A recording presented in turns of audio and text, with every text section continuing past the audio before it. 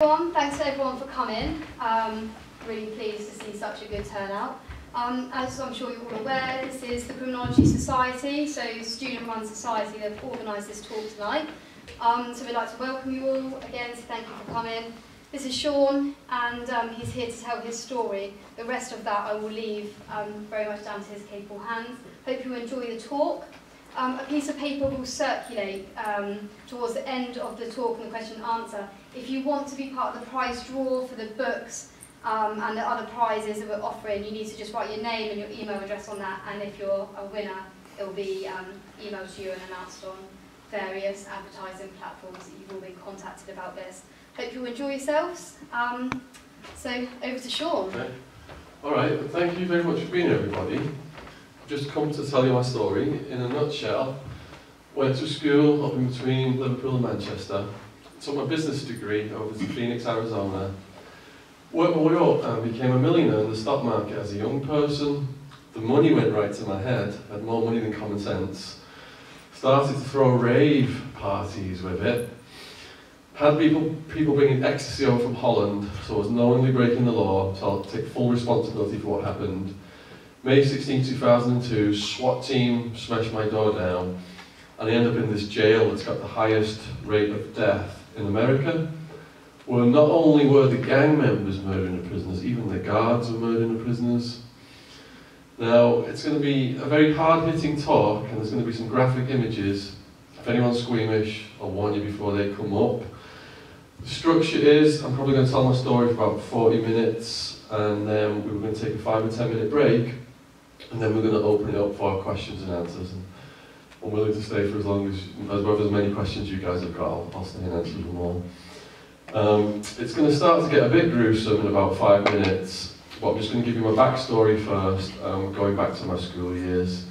Here's what I looked like when I was about 14, and I had a full head of the Wham style hair. See, that's me on the left. So at this age in my school, only a handful of us chose economics, about 6 of us, and the teacher really took me under his wing. He was giving me lessons on my own, he was teaching me how to read the Financial Times, explaining what it all meant, and I got really interested in the stock market at that young age. At 16, I started investing in the stock market. I borrowed 50 quid off my nan, doubled it in BT shares. So I was hooked on the stock market at this very young age. I'm telling all my mates, I'm going to go to America, make $1 million and fly you guys over.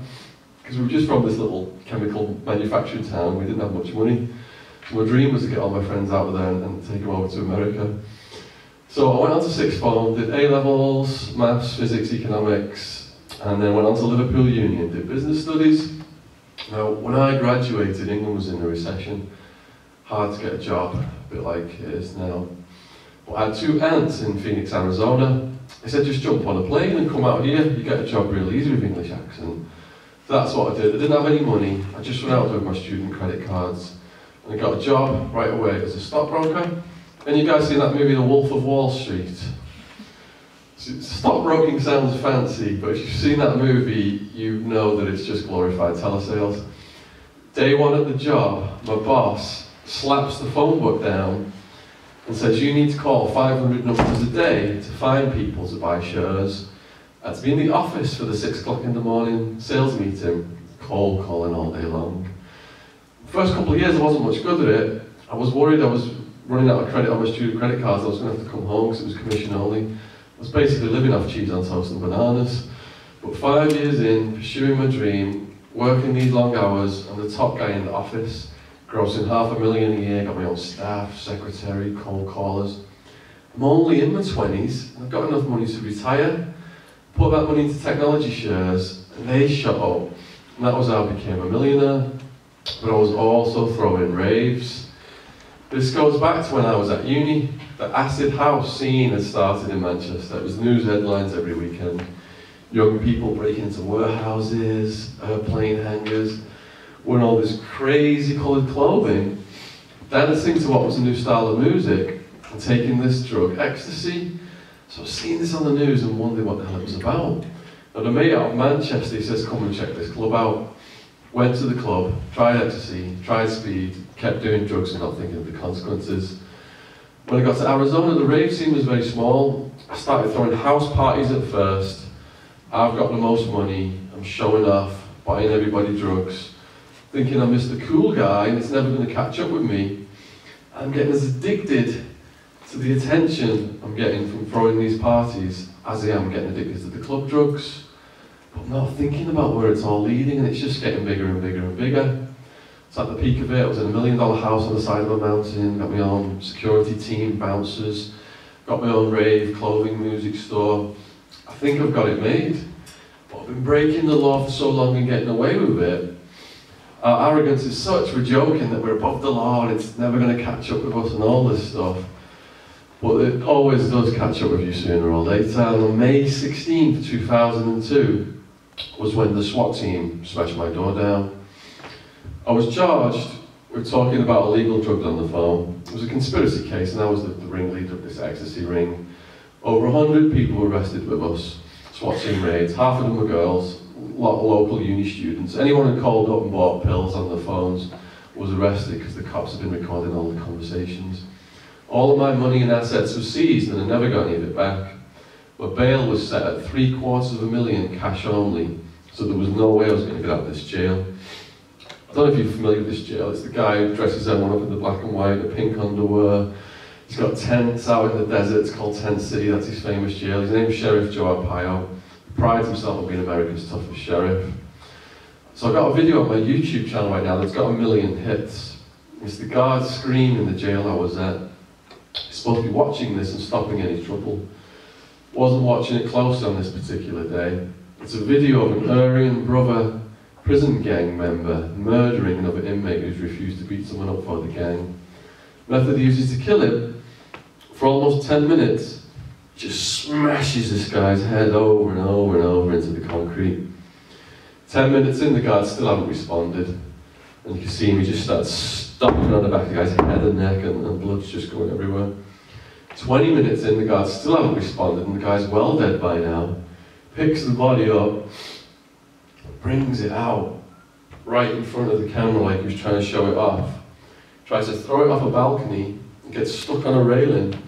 He just starts kicking it over and over and over again until the guards notice what's going on and put him down. This is how much control the gangs have got in these places over the prisoners versus the guards. Now, because I had female co-defendants, I knew I was going on the women's side as well. One woman was pregnant, she sat on the toilet and she had a miscarriage and she collapsed and passed out on the floor. The guards come in, revived her with smelling salts, ordered her to fish the dead baby out of the toilet, and didn't give it any medical treatment whatsoever. And the other women in there pregnant, they chain them down, they shackle down in that position while they're giving birth. Now here's what the cell looks like, about the size of a bus stop shelter, originally designed for one person. Over the years they put 3 bunks, one on top of the other, so it's way overcrowded. And the toilet is this seatless thing at the front, so when you go in the toilet, the guys you're living with on this side, the guys in the day room on this side. It's embarrassing on the toilet with people walking around you, which is something that you've got to get used to. Phoenix is the hottest of the big cities in America. It gets up to almost 50 degrees and it's hot all year round. Way too hot to be wearing these remand jail outfits. So to try and stay a little bit cooler, everyone's going around their underwear, which are pink boxers. Even so, we're sweating constantly. What starts to happen is we get these skin infections and bed sores that itch and bleed, especially on our behinds. Problem is when we scratch ourselves, when you're sweating day after day and there's no end to it, the outer layers of your skin start to turn soggy. So you get this itchiness and you scratch yourself and clumps of your own skin detach under your nails. One of the hardest parts for me was at night, just sat in this pool of sweat, and the itchiness is keeping me awake. I don't want to scratch myself because skin's going to come off. And I've got all these bleeding and itching bed sores as well, and the sweat's tickling me. And I remember one night I fell asleep on my side, and my ear filled up with sweat. I didn't realise it. And as I changed sides and turned over, the sweat just ran all over my face, and it was like someone was touching me. I just woke up startled as if someone was like coming to get me, just stroking my face. So, how do you guys rate the food then here at this uni? Reasonable? Just had a nice pizza. In the jail we got 2 meals a day, Breakfast came in a plastic bag, mouldy bread and green bologna. Green bologna is a raw sausage meat that's gone past its sell-by date and it's got a green shine to it. A lot of the food coming to the jail was in boxes that businesses were throwing away because it had expired. The mould on the bread, blue, green. Sometimes the mould on our bread came in these fantastic psychedelic colours that looked like works of art, and we were so hungry we just scratched the mould off the bread, and because it was stale, put it in water and swill it to get it down. The evening meal was a mystery meat slop we called Red Death. It looked like carroty vomit blended with blood. It had all kinds of random meat in it and it stunk. Sometimes there was dead rats in it.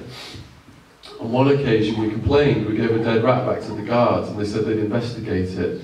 They came back later in the day and said the jail won't get any trouble. They said it was just a potato. There wasn't much we could do. The boss of the jail, Sheriff Joe, one of his favourite quotes, "It costs us more to feed our police dogs than our prisoners, and our police dogs are working for a living." He said it cost him 50 cents or less a day to feed the prisoners the rotten food. It's all completely gang controlled. You've probably seen a bit of this on YouTube, all these videos about the prison gangs in America. It's all true. It's racial gangs in America. In Arizona, the 4 major racial categories were whites, blacks, Mexicans, Mexican Americans. Because I'm white, as soon as I walk in, Aryan Brotherhood come up to me. First thing they want to know is what your charges are. And you can't lie because your charges on a little printout. So whatever race you are, a gang will do this. There's no way around it. Now, some charges are KOS, which means kill on sight, such as paedophile stuff. Other charges are SOS, smash on sight, and beat you up severely, such as drive-by shootings, because women and kids sometimes get hit. So anyone coming into the prison with a sex offence, the gang's going to try and murder them, or at the very least they're going to smash them. So once you get through that interrogation then about your charges, you have to go and meet the head of the gang, explains all the rules you must follow or else the whole gang will smash you. If someone calls you a punk, bitch, or hits you, you must fight them on the spot or else the whole gang will smash you. Must take showers or they'll smash you for bad hygiene. Can't go making friends with the guards, they'll smash you for snitching. Can't go sit at tables with the other races, they'll smash you for that. Everything you take for granted about your safety in society is reversed in prison. They're constantly looking for people to beat up because that's how they earn their reputations and their tattoos. It's called putting work in to earn your political ink. And the more serious the act of violence, higher up in the gang are the tattoos that they earn. Under every head of the gang, a guy's called torpedoes. Torpedoes will go in and smash someone, no questions asked, just so they can earn their tats, which look like this. The guy on the right, he was getting escorted to medical one day, snatched the guard's gun, shot him dead and escaped. He didn't get very far, he was rearrested at a local McDonald's.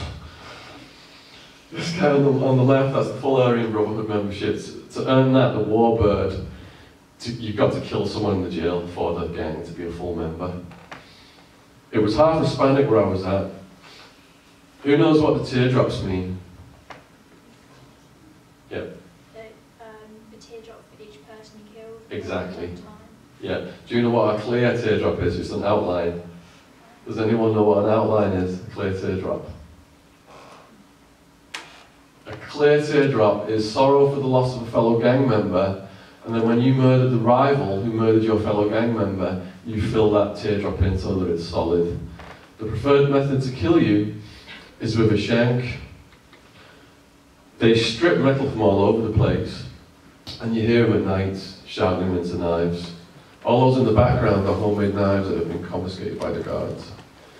Now, my job now is I go across the country speaking to mostly schools, do over 100 talks a year, trying to put young people off drugs and crime. And the next set of images, particularly gruesome set of images of people who have been attacked in the jail by gang members. So, you know, I include them so that they can see what drugs leads to. But if anyone in here is squeamish, I suggest that you just don't look. I'll go through them pretty quickly. He was murdered during a race riot stabbed in the head, shank across the face. The gang cut him so deep he could stick his tongue out through his cheek. So I'm in the medium security remand for my first year.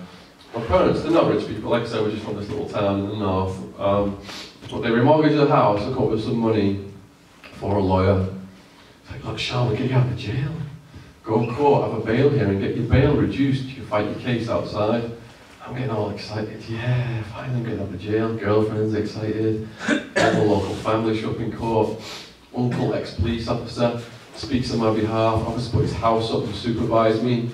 Seems to have gone really well, except prosecutor's trying to make her name off the back of my case. She sabotages the hearing, and the judge, when he makes his ruling, he doubles my bail to $1.5 million cash only.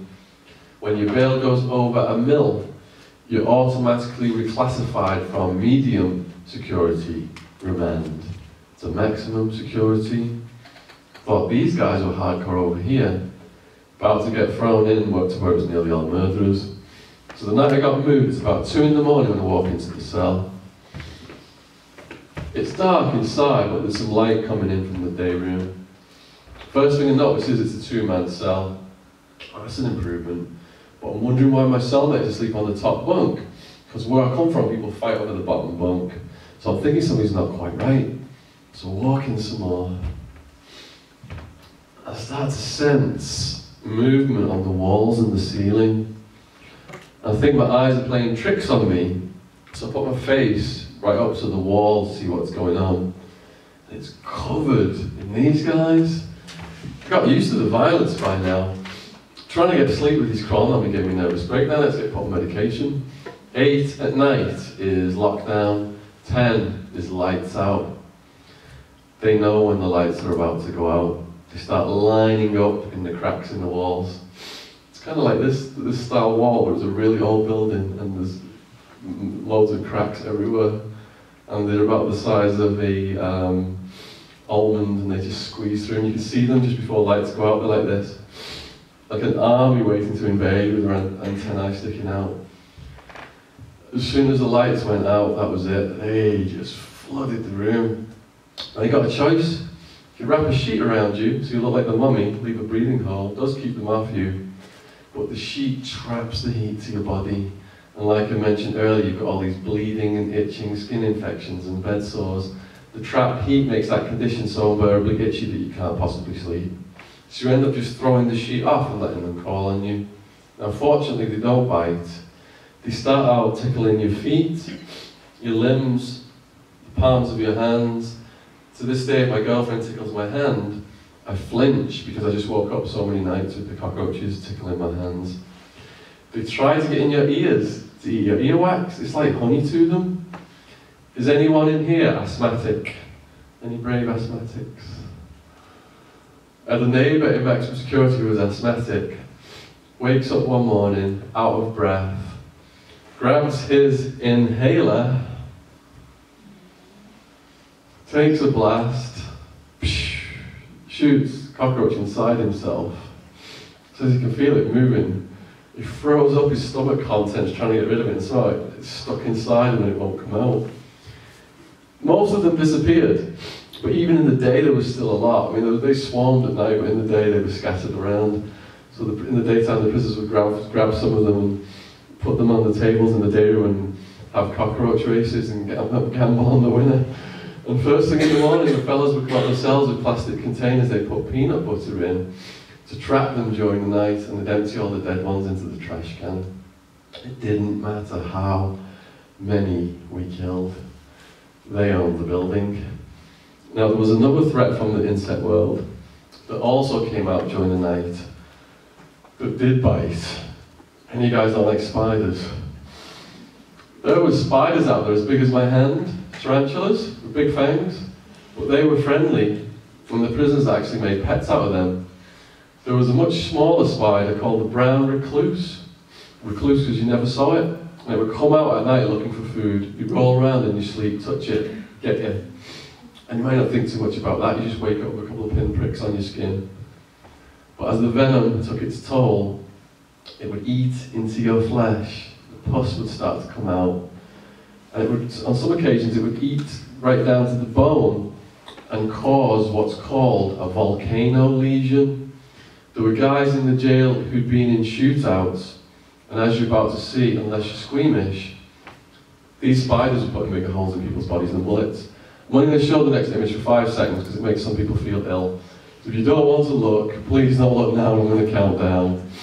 5, 4, 3, 2, 1.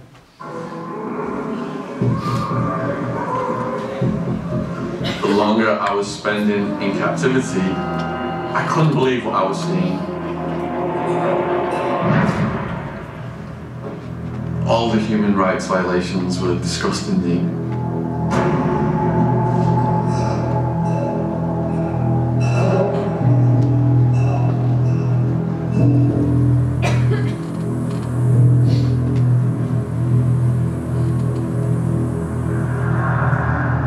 So here I was in one of America's deadliest jails.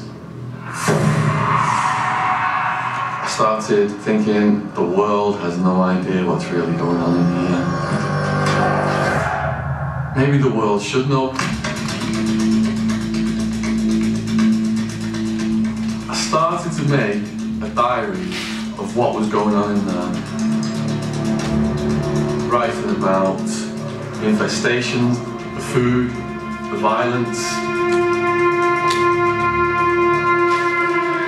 I'm on a mission to bring awareness to the world. But I can't put these things in the mail because the guards can't open your mail. So I recruited my aunt. My aunt would come and visit me on the weekends. And I hid what I wrote in legal paperwork.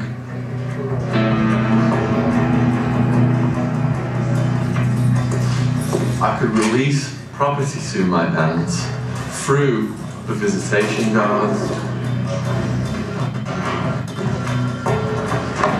The whole time I'm watching the guard at the corner of my eye because this stuff is on his table.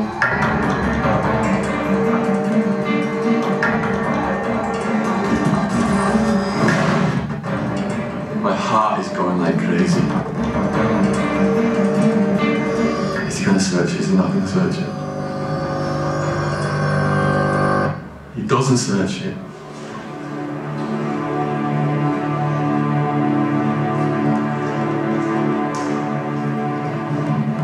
He hands it to her. My stress just collapses.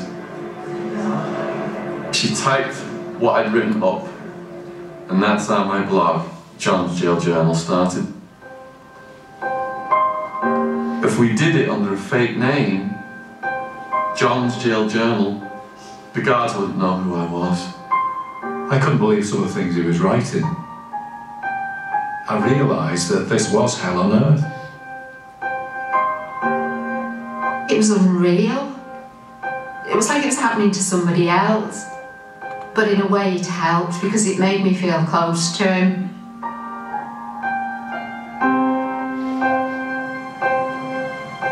I spent all day writing. My whole day revolved around that. It was a bridge to the outside world. So now the world was hearing about my life and the lives of the other prisoners.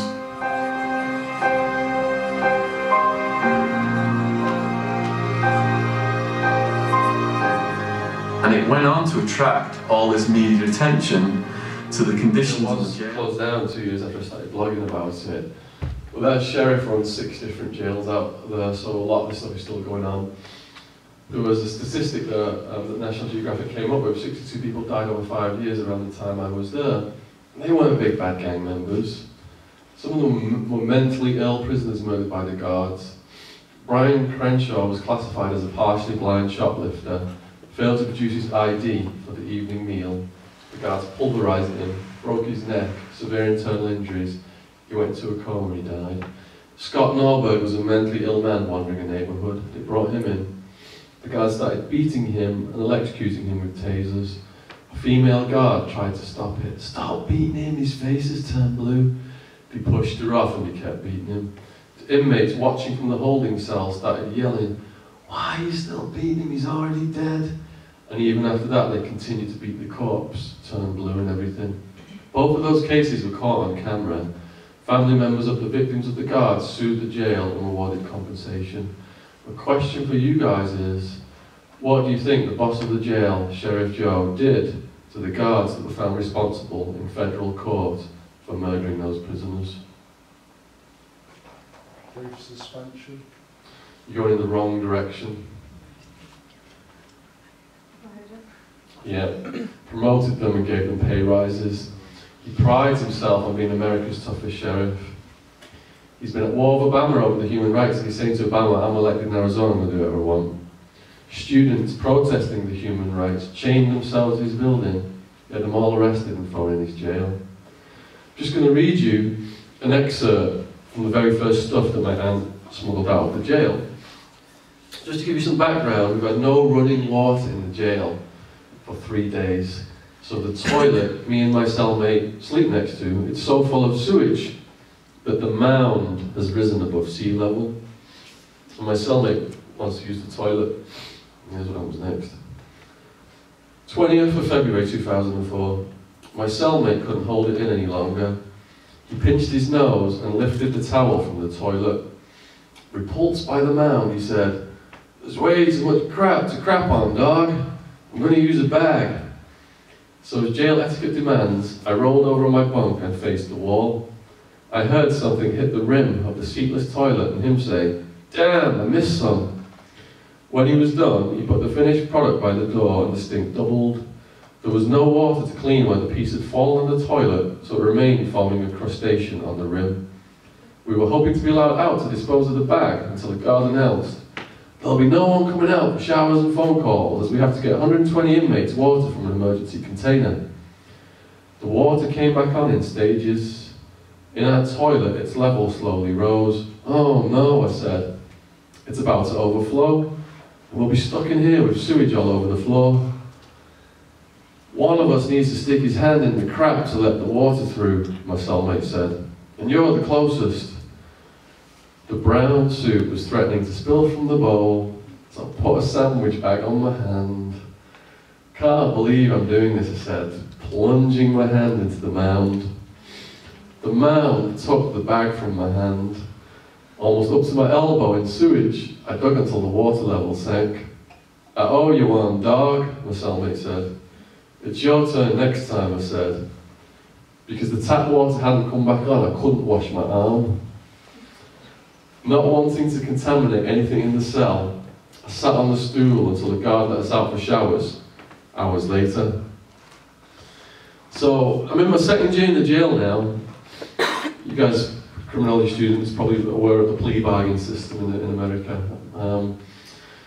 So I'm in the plea bargain system, and the prosecutor's saying, every time I spoke about drugs on the phone, carries 5 to 10 years, I've got 20 plus charges. If I dare go to trial, if I dare exercise my right to a trial, they would stack all of my charges, and I could get up to a maximum 200-year sentence. And I saw people get decades of drugs in Arizona. There was a guy that had a drug case before me who did actually get 200 years. So, in the end, I signed for 9.5 years, and I served just under 6. And it's a function of money out there as well. Basically, my parents remortgaged the house, cashed their retirement accounts, almost $100,000 to pay this lawyer all this money. And he intimated to me, by way of saying that he played golf with the judge on the weekends, that possibly some of that money was going to the judge. So I figure, if my parents hadn't come up with that money, I'd probably still be in prison right now. So once I was sentenced, I got moved over from the remand jail to the state prison system. You guys know what colour the outfits are in the prison system, state prisons. Anyone seen orange is the new black? Started out with the orange jumpsuit. The prosecutor had played a number of legal tricks on me throughout the remand period.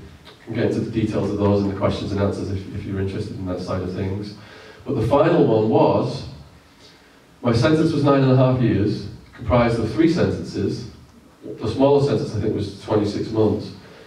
It was accidentally put down on the paperwork at the prison system as 26 years. So I was fast-tracked to the super maximum security prison as the highest risk category prisoner with the most violent, dangerous prisoners, including death row. My first neighbour was a serial killer. My first cellmate was a Satanist. He's got a satanic pentagram tattooed on his forehead, and for murder, part of a cult that was drinking blood and eating human body parts. And he was actually very nice to me. He just read a book about Leonardo da Vinci and he gave it to me, and we discussed it. I didn't have any problems with him whatsoever. Got to move to medium security, hoping they'll be a bit softer. I was wrong. My first cellmate in medium is this guy on the left. He's a serial home invader, torturer. He's breaking into people's houses and taking hammers to their kneecaps. His welcoming statement to me: I've got a padlock in a sock. I can smash your brains in while you sleep. I can kill you whenever I want. He knew my family were flying 5,000 miles to come and visit me for Christmas. So we got his mate, this 20-stone California biker, to attack me just when my parents had flown over to visit me. I had no idea, I'm just walking along to the visit, happy as can be. Big guy sneaks up behind me in a crowded corridor and BAM! Starts kidney punching me. All the prisoners stop to see my reaction because the gang rule is, you must hit back, or else you're a punk and everyone's going to prey on you. But if you do hit back and the guards see it, you're arrested and sent to a prison within the prison called lockdown, and you lose all your privileges, including your visits. So I had to think fast on my feet. I spun around, tried throwing some kicks and punches. It was like hitting a big bag of cement. And he was trained in kickboxing. It didn't end up very well for me at all. He spun me around, smashed me up, knocked me down. I ended up going to the visit all injured. Mum's asked me what's wrong, and I can't say because she's had a nervous breakdown over my situation. I didn't want to stress her out any more than was necessary. When I get back from the visit, the big guy, he's got a young person dangling by the neck from a second-story balcony. My cellmate, he's getting high out on heroin and meth. There's more drugs in prison than anyone on the face of the earth, at least in Arizona, what I experienced. And he's keeping me awake all night, interrogating me, and he's even showing me the padlock that he's going to smash my skull in with. I got so scared, it was the only time I called for outside help. I called my family and said, look, can you put call into the British Embassy, see if they call the prison and try and get me removed. I'm worried this guy might try and kill me, I can't sleep around him or anything. But when they call the prison, they can't say anything I've said that would get him in trouble, because that would make me a snitch. And it's KOS, kill on sight for snitches. All the prisoners want to kill me. Now fortunately, he was moved about me getting in any trouble. He was throwing batteries at me for a couple of weeks afterwards until I got a cellmate who was bigger than him and had some words with him, and it stopped after that. Now because my blog was getting in the news, some of the more extreme characters started asking me to put their stories on the internet. On the blog, people started to send me letters, started to send the prisoners letters, started to send the prisoners and me books. We were filling the whole library up with books in the prison because of the kindness of these blog readers. And the blog became a bridge to the outside world for us. So I'm just going to touch on these three guys real quickly. T-Bone, 6.5 foot, former Marine, trained to kill, seen action in South America. And you guys see that movie, The Green Mile? The prisoners actually call him John Coffey after that character in that movie. That's how big he is. First time T-Bone came to my cell with door to introduce himself, completely blocked, the sunlight out. Just ran a little stool, I turned around, he just stood there with his pants on. His body's covered in scars, massive scars. Looks like someone's cut him up and sewn him back together again. So I started asking about his scars, and every single one was a different life and death prison fight story. He was the ultimate prison gladiator, but not only was he standing up himself, he was stopping the raping of the young people coming into prison. And prison rape is really prevalent in America. He was risking his life over and over. He wasn't just knocking these guys out, he was getting stabbed, he was getting hit in the head with river rocks and socks. He was in inches of losing his life on more than one occasion, helping these people for no reward whatsoever. So, you know, obviously he's done wrong to put himself in prison, but obviously the guy's got a big heart as well. I just found it really inspirational to see what he was doing, risking his life like that. Frankie, Mexican Mafia hitman, he was in for murder for hire. He beat that case because all the witnesses disappeared. But throughout his entire life, he served 29 years. Only spent 13 years as a kid outside of institutions. And you guys seen that gangster movie Goodfellas? where Joe Pesci, you must have seen maybe Joe Pesci played a gangster at some point or other in some movie. He's a bit like him because one minute he's cracking jokes and everyone's laughing, and next minute he's deadly serious, everyone's afraid of him. First time Frankie came to my cell window, I was locked down, my pants and boxers were down, and I was applying antifungal ointment to the bleeding bed sores on my behind. He took one look at this through my window, disappeared, and decided to play a practical joke on me. A couple of hours later, I got a mysterious love letter shoved under my door, commenting on my hairy arse and proposing we have a gay prison marriage. His exact words were, "I'm looking forward to shampooing your hairy arse on our honeymoon in San Francisco." Fortunately, that was just his sense of humour. He was a chess heavyweight, and I started to play chess with him on a regular basis, and there was no kinky sex stuff involved. Zena, 6.5 foot, charismatic transsexual, a man who believes he's a woman trapped in a man's body. Zena wakes up one morning, drinks a cup of coffee, grabs a razor blade, and starts to cut his man parts off. Gets the right side off, gets the left side hides inside himself. He's got his hand up in his guts looking for it, and he's bleeding to death. And they get a helicopter to the prison just in time to get into hospital to save his life. Now I'm bringing Zena into it because we're getting to the most graphic part of the whole talk, which is about prison gang rape. And this has particular relevance because some of the students who showed me around earlier said that there's some conference about sex in prison, and this is the extreme end of it. I have had a couple of sixth formers faint during this section, so I'm just going to say right now that if there's anyone in here at this point in time who feels like they would prefer to just go out and get some fresh air, or I can call you back in 5 minutes, I would rather you did that than you faint and you fall down and bang your head and hurt yourself and there's a situation.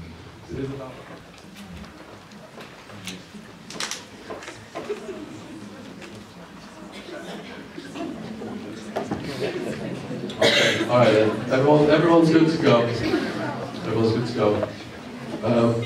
Okay, so when Zena first came in 20 years ago, he didn't look like this. He was a young person, he was big, he was weightlifting, he clicked up with the gang as a debt collector, and it's blood in, blood out, and these gangs just use people up. And when they're finished with them, they do horrendous things to them, maybe murder them. I'm going to read you a conversation. This is Zena telling me what happened to him after the gang had finished with him. The first time was a gang rape. They beat me up, stuffed things inside my body, beat me until I was unconscious, raped me while I was unconscious. What did they stick inside your body? A broomstick. How did you know if you were unconscious that they raped you? When I had to go to the toilet, I could tell by what came out. What did you do after being raped? I sat in myself for 2 weeks waiting for the scars to go. I got moved, but the same thing happened. They beat me up, used me as a sex toy, a prostitute, a punk. There was no recourse, no one to talk to. You can't go to the guards, or they'll throw you in lockdown for months or years in a dungeon and say it's for your own protection. You can do absolutely nothing other than kill the perpetrators. Did you think about killing the people who did this? I thought about killing myself first. I wanted to. I still do sometimes. At this point, Zena started crying. And he couldn't answer any more questions. But he came back later in the day because we were writing a blog to raise awareness of prison rape. And I said to him, have you got advice for parents whose youngsters are in prison for lesser charges? Marijuana, drunk driving, does this mostly happen to youngsters? Yes, it does, but it can happen to anyone. Big, bad dude, skinny, even the ugliest in the world. People who come to prison who aren't street smart, they get preyed on the most. How did you stop it? I took the abuse for as long as I could and I started fighting. I won most of the fights. When I stood up and told them I didn't care about getting killed, it stopped. You've got to be ruthless. You've got to be ruthless. That's understatement. Zena hadn't told me the truth as to how he'd stopped this gang raping business, because he didn't want to risk getting in trouble for what he'd done. Zena was studying anatomy, and he came up with an idea. The next 2 times the gang came to rape Zena, the first member of the gang to put his hand on Zena, Zena plucked his eyeball out so it was dangling from the optic nerve. That's what it took. Now there's usually someone worse off than you in the prison system. At the same time, Zena had a friend who was gang raped. They held him down, took a light bulb, shoved it in his backside and smashed it while it was in there. He had another friend who was gang raped and decapitated. They got a shovel from the work crew, held him down, cut his head off. When the head was finally off, they picked it up and they positioned it in an area of the prison to make a point to the other gangs that they were the most violent and ruthless out of all the gangs. They looked at me as a visitor to their world with my little 9.5-year sentence. They were all serving decades. The stories they told me blew my mind, and that's why to this day I continue to put those stories on the internet at my blog, John's Jail Journal. Now, I've not come here today to whine about getting caught selling ecstasy and ending up in here. I take full responsibility for all the stupid choices I made when I was running around on drugs.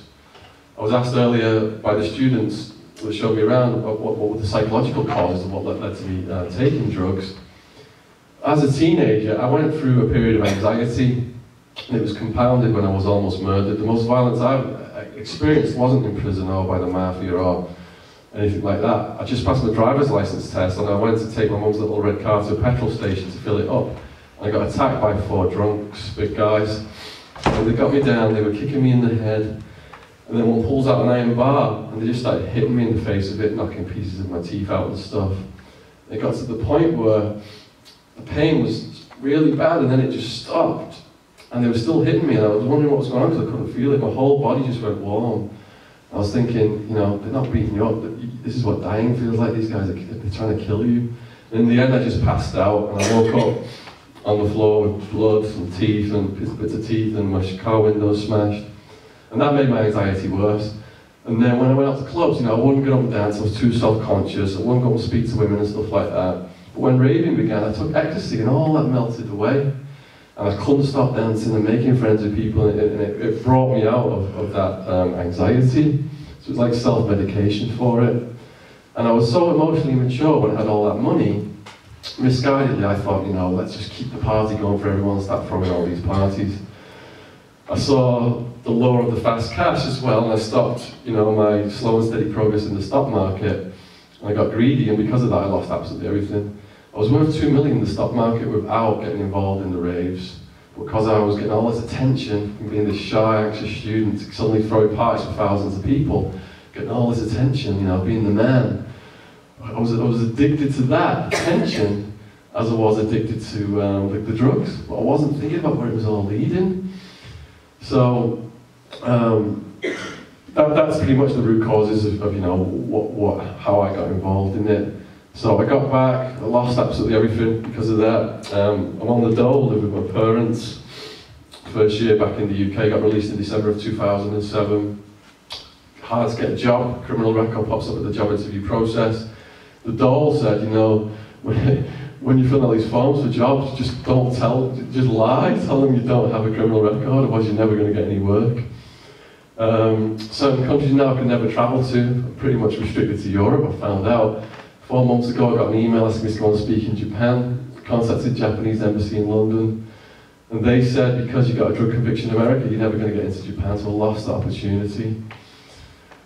I wasn't thinking about my mum and dad, getting my party friends high, when I should have been. You know, they're 5,000 miles away, I was thinking, I'll never find out. 2 months after my arrest, there was this cover story out of Phoenix, English Shaun's Evil Empire, 10 pages long, I've read it 10 times more.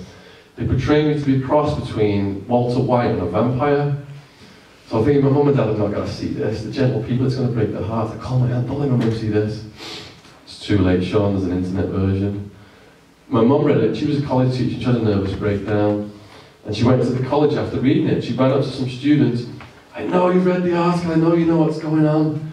Didn't have a clue what she was on about. My dad had to get her from the college, and she's on enough medication to this day. Now, last week I was up in the northwest doing talks, and I stayed at my parents' house, and I could still see the hurt and pain on their faces that I've caused them. People say, Shaun, you've lived this wild and crazy life, is there anything you would change? As well as regretting putting people on the road of drug use, I want to take that hurt and pain off my family's faces, but I can't. It makes me sick to my stomach. I've got to live with that for the rest of my life.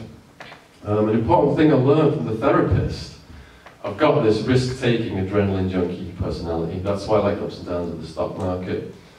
But he taught me that it's all energy. I was choosing to take my energy and put it into negative addictions, racing around in my sports car and crystal meth, hanging out with all these gangsters in the drug community, all this stuff that could have got me killed.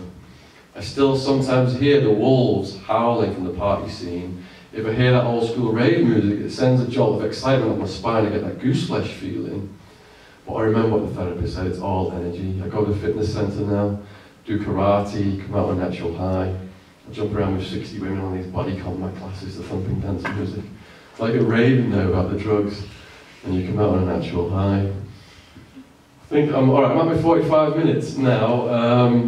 We're going to take a 5 or 10 minute break. I do have some books for sale here. All the proceeds of the books are going to prisoners to get books, state schools to get books, and prison charities as well. Prison charities include the Howard League for Penal Reform, which I just spoke at a week or so ago, and the Cursor Trust, who help prisoners rehabilitate through art and writing. They actually help me as well, and prisoners abroad who help prisoners who are overseas who come back to the UK and help them get back into the workforce and stuff like that. So every single penny from the book purchases is going to get books to those various categories that I just mentioned. Alright, that's my talk for now. I look forward to your questions. Thank you very much. All the rave party stuff and everything that led to my arrest, and then hard time is the punishment, is the jail side of it. So it's all my true story. Alright, so who would like to be the first person to ask a question then, please? Oh yeah. Did any belief system get you through doing time? People ask me a lot what got me through, and let's see. Is this on or is it off? It's just coming on now. Just coming on now. Okay. Hello. It's got this done a funny thing. We're good. Okay, let's start again. Alright, people ask me a lot what got me through it, and you know, big things for me were my family support. I was blessed to have such strong family support. A lot of people I met in prison had been disowned by their families because of repeated involvement in drugs. The blog readers, sending me letters, the books, sending fellow prisoners letters and books. In terms of spirituality, I got deep into yoga and meditation. When I got moved in with the cockroaches and the murderers, and I couldn't sleep with the cockroaches calling me, I started to hear imaginary voices, going days without sleep and seeing imaginary cockroaches. And you know, I got to the point where I was on the brink of suicidal insanity. They told me I was facing up to 200 years. And they did put me on medication at that point, but what got me off the medication was meditation. I was doing yoga and I just started to meditate for hours and hours at night, every night, and I felt the anxiety going down. Got into the yoga in my first year. My sister sent me this book, Yoga Made Easy, and I hid it under my mattress because I didn't want the gang members to see it and to think, you know, I was a sissy or something and pick on me. So my sister kept on at me, have you tried yoga yet? Have you tried yoga yet? And I did try it. And I lay down on the floor and I felt all the stress and tension just melting out my shoulders. I thought to myself, I used to take drugs to feel like this. You can actually do this naturally. Because I've got this manic energy, then I threw it into doing yoga and meditation. My dad sent me a book on extreme yoga postures, and when I was in super maximum security prison, at night the prisoners would talk sometimes late until the night, 3 or 4 in the morning. I couldn't get to sleep. I put wet toilet paper in plastic and put it in my ears to make earplugs and try and block it out, but I could still hear them. So I thought to myself, do I just want to toss and turn and be angry that I can't get to sleep, or can I turn this to my advantage? So I pledged to do yoga for as long as they talked, and some nights it was like 3 or 4 hours a night. So I was getting all these upside down positions. I remember the guard comes along doing a security walk, and I'm hung upside down like a bat in headstand lotus or something, and this guard's like, my God damn it, Attwood, what are you doing? And I went from being ashamed of doing it to, but at the end of it, when I was doing these poses out on the rec field when I got moved down to medium and minimum security, the prisoners started coming up to me and asking me to teach them a yoga class, and by the end of it, I taught them my own unofficial little yoga class. Yeah, so that was the extent, you know, I would consider meditation and realised the extent of my spiritual stuff that I did inside there. Is anyone else got any questions then? Yeah. Have you considered writing or advising for sort of executives or approaching them about ecstasy as a gateway drug stuff what you pick up at the moment, you consider like sort of cannabis as a gateway drug, but surely you went straight into sort of like a rave scene and party drugs. I would consider talking to anyone in power who could, you know, make policy changes that were positive to help people with addiction issues. Because what I saw was, you know, before I got arrested, I believed the media that prisons were just full of serial killers, child rapists and all this kind of stuff. Lock them up and throw away the key. And I can understand why, you know, a lot of people in the public feel that way. Now, getting in there myself and seeing that it's nearly all people with addiction issues, 90% of them were shooting up heroin and crystal meth where I was at. 2/3 of them hepatitis C, which was slowly killing them. Seeing that the mentally ill, the prison system in America is the biggest houser of the mentally ill. Seeing that a lot of returning war soldiers were coming back with mental illness and ending up in there because they didn't have any support. A lot of my friends in the prison system were like ex-Marines and stuff like that. And hearing all those sad stories, they didn't have the advantages I had in life, a lot of these guys. It really opened my heart to what was going on in the world, and all these corporations in America just making money off the backs of these people. People are commodities. It's $50,000 a year of taxpayers' money per prisoner in these private prisons. They're just warehousing people. A million arrests a year in America right now, I think, for weed, and it's all about just filling these bunks up to keep these profits going. That's why America's got 25% of the world's prison population. Nearly everyone in America has a family member or a friend in prison, basically, right now. There's been a bit of a backlash against that now. We've seen some of the states loosen the drug laws. You know, but seeing all that just really, really opened my eyes to what was going on. What was the question again? I've gone off on a tangent. What was the question? Oh, about the road of drug use? Yeah, so I started over here on the road of drug use, where I thought it was fun and it was cool. The SWAT team took me off halfway down it, and perhaps saved my life. I credit them with saving my life. The guys in the jail who were shooting the heroin and crystal meth, 90% of the inmate population I was housed with, all the day revolved around was getting the drugs in. And it was so sad, and they were killing themselves with hepatitis C and they couldn't stop it. So it showed the road of drug use to me, which I wasn't aware of before I got arrested. Before I got arrested, all I was thinking of, just keeping the party going for everyone, this is fun, this is a buzz. I didn't understand the road of drug use. So you said about pot and ecstasy being gateway drugs. My opinion is, I hear that bandied about a lot, but my opinion is, that lifestyle has this long road, and whatever drugs you start at, you then put yourself further down that road. And that's why I go into the schools and say, look, here's what can come at you down that road, to try and make them see, you know what's ahead of them. And not everyone's going to destroy themselves on drugs. In neuroscience, they're saying so many of us have got this gene now, addictive personality, and they're the ones who are self-destruct.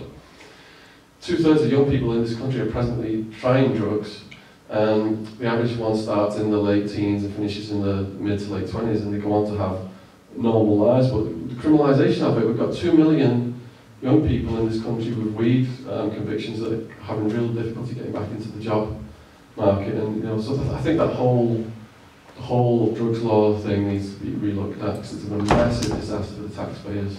But you've got all these corporations making money off it that are keeping it in place, and in America they make massive political contributions to both sides. So whoever wins the election just keeps these contracts going. Okay, next question please. Yep.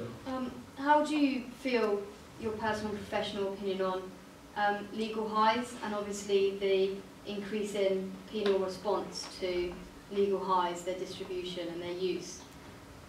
Be interesting, because obviously, talking of gateway drugs, a lot of them, they are for young people, offering a gateway sort of where they feel protected from penal measures, and trading that off with the legalisation of substances. Okay, legal highs are a direct response to making drugs illegal. These chemists are trying to outsmart the laws with these synthetic formulas, and these drugs are untested on people, and that's why you've got, you know, the kids taking them don't actually, they're the guinea pig generation for these drugs, because they don't know what's going to happen to them down the road, and people are dying from them because you know they're completely unsafe. You don't know what the what kind of reactions can happen. So it's because of drug laws that these kids are going out and taking legal highs and having these bad reactions. And also with ecstasy, we've seen, what is it, 10 young people have died so far this year taking fake ecstasy. It's got an ingredient in it called PMA, these pills. Now the reason these people are dying from the supply side of things is because governments have tried to stamp out illegal ecstasy. And to try and stamp out legal ecstasy, they've gone to the people making the ingredients, such as the sassafras, and they've had them reduce the supply of sassafras. So the ecstasy manufacturers are now making these pills that don't have the proper ingredients for it to be real ecstasy. They're putting these other ingredients in, which are toxic. PMA is toxic, and if someone takes a PMA pill, they kind of feel like they're on ecstasy, but not enough, and they don't. It's slower to hit them, and they think they've not took enough of it, and they take more because it's toxic. The toxicity racks up fast, and that's what causes the deaths. So again, the war on drugs, knocking the sassafras suppliers down, these fake pills are being produced which are killing people. It's another unintended consequence of drug laws. Yep. I was interested in the response to your blogs, and they must have pretty much known, well, they came to you in prison that you were releasing it, and how you managed to keep that going on. And also, as a result of the blogs, how was it Sheriff Joe? What was the public outcry in America about his actions? Or Okay, first question. I started the blog in the maximum security remand jail run by Sheriff Joe Arpaio, where the guards were routinely murdering the prisoners. That was the place that 66 people died over 5 years. My mum didn't want me to do it because she knew about these deaths that I described to you earlier, and we ended up deciding to do it under my fake name, John. And the jail never ever knew that I was doing it. It was way too dangerous for them to ever find out. And once I got moved up to the prison system, which is a separate legal jurisdiction, in America, jail and prison are two separate entities. Jail is where you're on remand, and prison is where you go to serve the balance of your sentence. In the prison system, I felt comparatively safer because each building was actually named after a guard who'd been murdered by the prisoners. It's more the other way around. Now, blogs were just starting to get in the news back then, and the wheels of bureaucracy are quite slow. They did cotton onto it, and a sergeant pulled me out, and he said he'd been commissioned to read the whole thing to see if I'd used any real names, which would have made it a threat to the security of the institution. And he hadn't found any real names. That's all he was assigned to do, and he said he liked my sense of humour, and he enjoyed reading it and seeing it through the eyes of an inmate. But afterwards, since then, the prison and the jail are both classified my books and my blog as a threat to the security institution. And the prisoners, they're not allowed to write to me, but they send letters to someone else and he forwards them to me. That's what happens. One of the guys started a blog on the back of my blog, and he was still in there. They moved him 4 times in a year because he was blogging, which is very unsettling. And he also lost his good time. They basically extended his sentence for blogging. But your freedom of expression is guaranteed under the Constitution. Anyway, he ended up, the reason he stopped and the reason he actually got released was a lady wrote to me who read my blog asking me for a pen pal, and I referred her to him. She went out to visit him, and they ended up getting married, and she said she needs to stop blogging so you can get out. So that's a happy story, it's not all a catalogue of horrors. But yeah, that was your first question. Alright, so your second question, could you repeat that, sorry? Yeah, just interested on the public reaction in the States about Sheriff Joe and his unacceptable... Okay, I aligned myself with some other people who were campaigning against the sheriff around the time my blog came out and it got in the news, the BBC and stuff like that, including Mothers Against Sheriff Joe Arpaio. One of the mothers, her son had been murdered by the area robber in Tent City. Another one of them was a lady who was actually her brother. Sheriff Joe Arpaio and his team had tried to coax a mentally ill prisoner who just got released into buying bomb parts to blow the sheriff up. And they went to sell this kid the parts at a restaurant. They surrounded it with police and they surrounded it with media. And they made this big headline about how this kid was a terrorist who was going to blow the sheriff up and kill him. It was all over the news. So he's then facing life in prison. He's on remand for like 4 years, I think. And he went to trial, and the jury found him innocent, and not only that, said it was a blatant publicity stunt by the sheriff's office. So campaigning with these guys around that time, it was a combination of factors that got that jail closed down, the maximum security jail, but he runs 6 different jails. Now you're asked in terms of the effect my writing has had on the American response. The biggest effect I had was my Banged Up Abroad episode. It's called Locked Up Abroad in America. It premiered to 10 million people about 2 years ago in the States. And I woke up to 500 emails, and it went up to 1,000 by the end of the week. And those people were completely outraged. They didn't know this was going on, a lot of them. People who previously voted for the sheriff said they were no longer going to vote for him. So, you know, he gets elected every 4 years, and all we can do is just keep campaigning and keep raising people's awareness, because people don't care about prisoners until their son or daughter gets arrested for weed, and they're getting a call from a jail saying, I'm stuck in a cell with someone who's got a shank and threatening to rape me and I need $10,000 to bail out. Generally, people don't care about prisoners. It's just this forgotten world. So all we can do is just keep on campaigning and keep, you know, exposing what's going on and raising awareness in the hope that the tide will turn and this guy won't get elected one of these days, and they'll create a more humane system. I'm not saying it should be easy, but, you know, do we want all these people in prison and getting out and committing more crimes? Because that's Arizona, which prides itself on having the toughest prisons, has got the highest crime according to FBI statistics in the whole country. But that's what our politicians are doing. They're looking at the US justice system and introducing measures here, privatisation and stuff like that. But we should be looking at the Scandinavians, because the Scandinavians have got the lowest crime and reoffending in the world. It's a more humane approach. They give the guys job skills, counselling and all this kind of stuff. But there's something deep-rooted in the human psyche that feels, lock them up and throw away the key. I understand it because I thought that myself. And I understand it how the media just plays it up about gourmet food for prisoners and PlayStations for prisoners. And they just keep that mindset going. And that's why the politicians in conspiracy with these private prisons can make all the money off the back of people with addiction issues and get away with it, which is basically what's going on. Yeah. Yes? You've told us about the prevalence of rape and drugs inside prison. Do you think that's going to be as big a problem following like the privatisation of the prisons in this country? Okay, the privatisation of the prisons leads to extreme gang behaviour in America. That's what I saw personally. If you bring a private prison in, they say we're going to do this, we're going to save you that, and all this kind of stuff. But what happens is then, because they're maximising the profits, they keep the guard to inmate ratios at a real dangerous level. In Arizona, they cut off the perimeter guards that were going around at nights, and some prisons actually escaped and went on a murder rampage. So if you've got two prisoners watching hundreds, if you've got two guards watching hundreds of prisoners, it gets completely gang controlled. And the gangs can just do absolutely anything that they want. So when you go into prison, when I went to prison, I had to pay a heed to the prison rules, but even more so, maybe more important was paying heed to the gang rules, because they've got power of life and death over you. And if they want to rape you, if you've done something and there's not much you can do to stop it. It's so prevalent in America, they have a rape class. Rape class is under PREA, Prison Rape Elimination Act.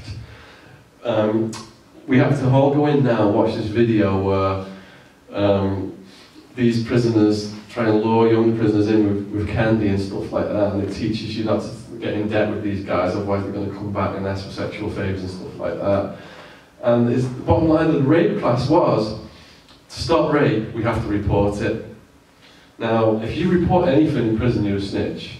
And the rule for snitches is KOS, kill on sight. And one of the guys said, how can we report anything? That would make us a snitch.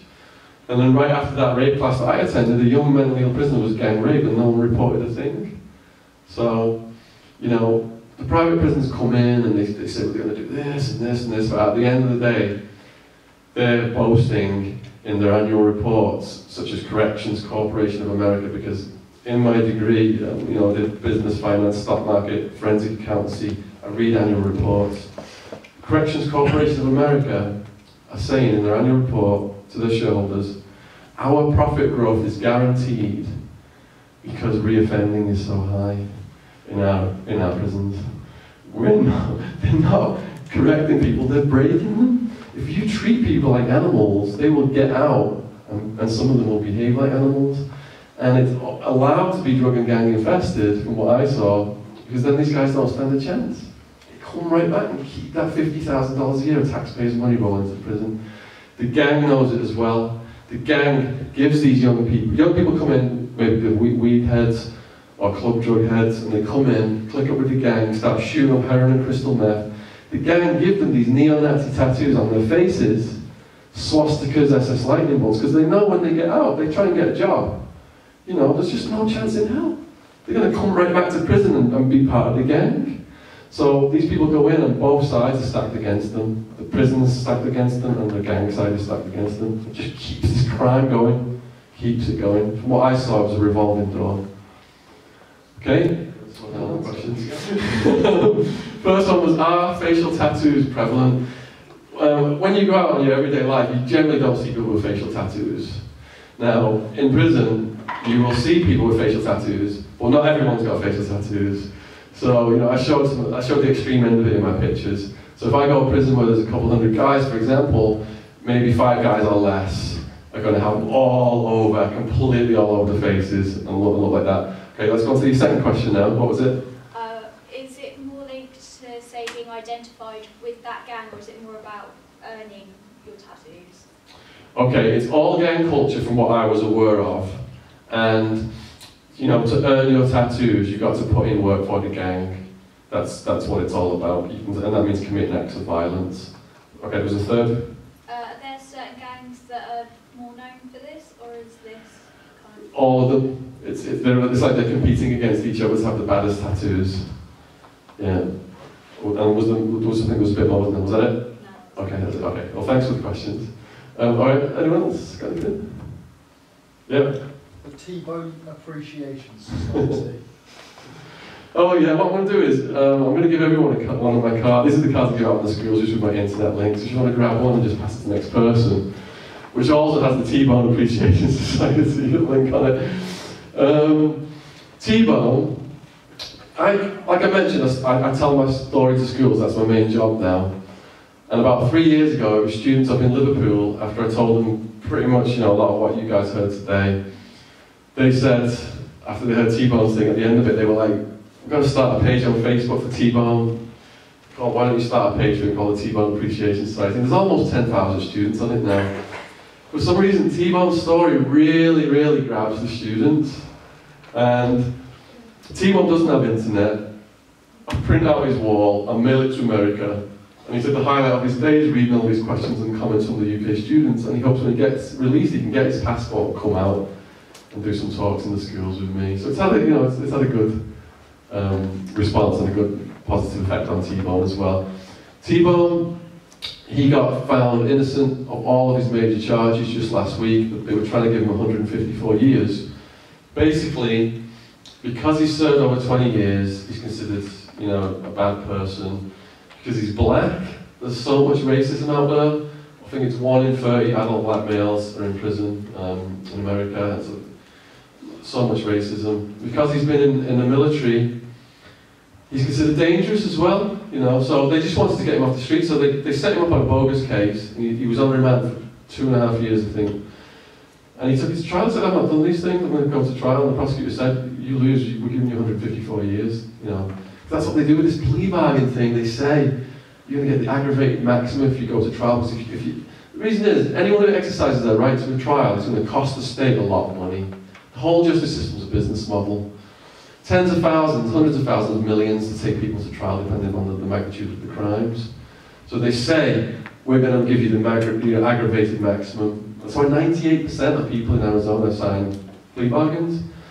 Now, T-Bone said, no, I'm not going to do it. I didn't do these crimes.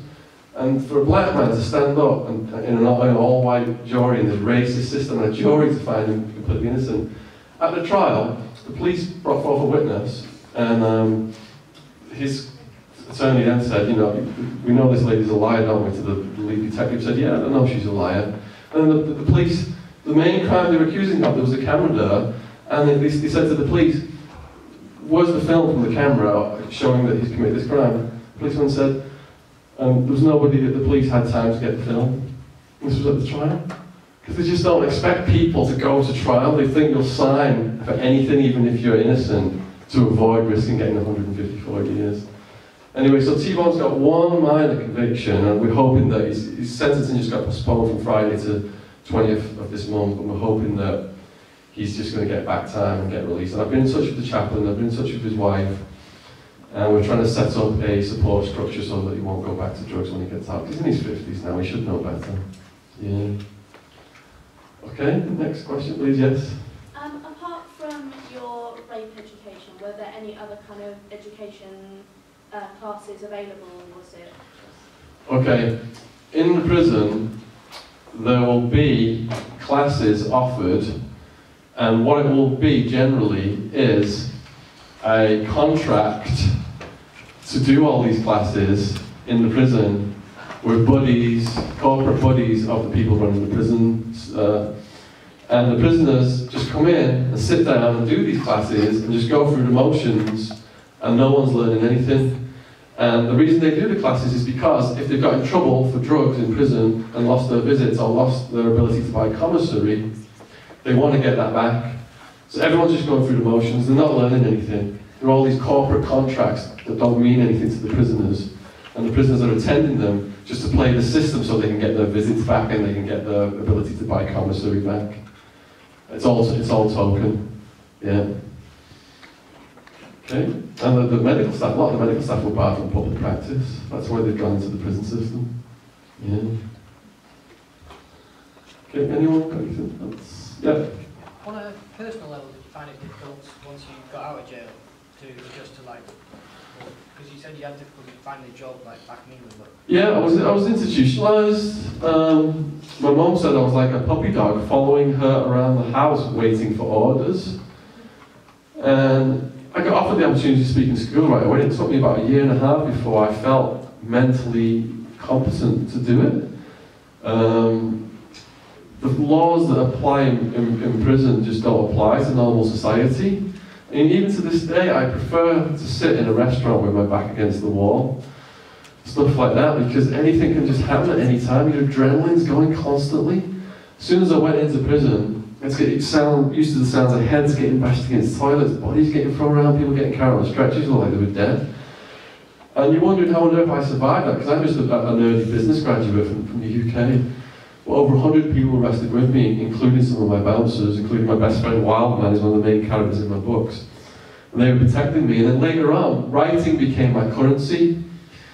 I started to write the life story of a mafia mass murderer called True Tony's. He served 125 years. He left the dead bodies of rival gangsters from Arizona to Alaska. And he took me under his wing, and we developed this really close friendship, and by the end of it, he said he felt like I was the son that he never had. So yeah, you know, getting out of a system that's just completely alien to everyday life, you have to decompress from it. It took me about 1 year. I was living with my mum and dad for 1 year, and then I came and moved down south and started to get my work going, all that kind of stuff. But on the other hand, you know, losing everything, having all that stuff taken away from me, has given me a whole new appreciation of life, because I didn't know how to appreciate the small things. And now, you know, a good night's sleep, when I first got out, just being able to walk down the high street and buy a banana or a pair of jeans was like the height of ecstasy for me. When you've lost everything and you get it back, you really, really appreciate what God, especially here in the West when there's so much horrible stuff going on around the world. You know, really, really, I wake up with a smile on my face now. There's no cockroaches in my bed. There's no dead rats in my food. There's no guy threatening to smash my head in with a padlock in the sock. So as harrowing as it was actually something I needed to go through to grow up as a person and to learn a lot. I had to go deep inside myself to analyse the root causes of my addiction, which I was in denial about. Before I got arrested, I was like, yeah, I can have fun on the weekends, I'll never get in trouble. I was saying that until the SWAT team came. And the therapist said, are you a drug addict? No. Someone that wakes up and shoots up heroin and gets through the day, like, I'm not a drug addict. So Shaun, an addict is someone who does drugs to the point where it affects their life. Take a look around, you know, where you look out the window, you know, gun tower and all that kind of stuff. And that taught me, I read over 1,000 books in just under 6 years in there. I thought reading was frivolous beforehand. Read a lot of the original texts in psychology and philosophy. And I was doing it to try and understand myself and my past behaviour on this fantastic journey through literature, and it's just completely changed my value system. You can take a book, and Emma's going to write your name down, and then she's going to collect the money later on. So, all right. Thank you for all your questions, cheers. Thank you.